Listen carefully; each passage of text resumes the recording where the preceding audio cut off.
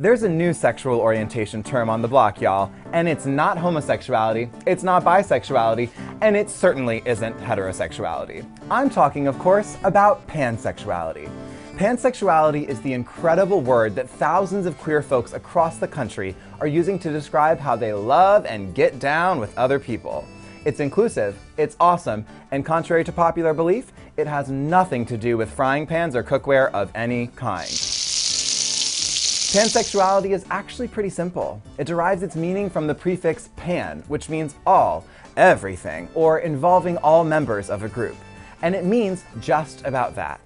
As long as the chemistry is right and you vibe with each other, people who identify as pansexual can fall in love with or be attracted to people of all different gender identities and expressions, pretty much anywhere on the gender spectrum. But why is pansexuality such an important term?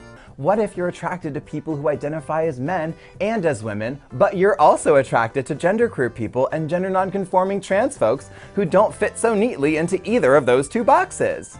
For example, if you think that I'm cute, you might be pansexual because I'm not really a man or a woman. The desire to get beyond the gender binary is what gave birth to the term pansexual. We shouldn't have to be attracted only to people who conform to the gender binary. Instead, we need to have sexual identities that are more inclusive and encompassing of all gender presentations. After all, genderqueer people like me are super cute and know how to plan really fun dates. Like it or not, pansexuality is here to stay, and it's kind of the future. Take that, gender binary!